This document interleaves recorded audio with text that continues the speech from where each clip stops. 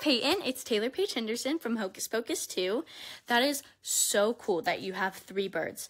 I've never had a bird, but I think it would be really cool to have a parrot, and I could teach it to talk. It'd be like my best friend that lives at my house. But I have 2 dogs and a cat. They're all rescue animals, and I volunteer at a local animal shelter, so we definitely have that in common, our love for animals.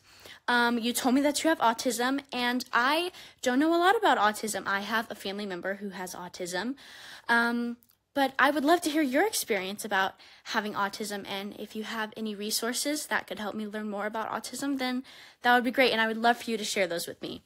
And thank you so much for being such a huge fan of the movie. That's really sweet. I would love to hear who your favorite character was or what your favorite part of the movie was. I love when people talk about the movie. I think it's very sweet. So, have a great day. Bye.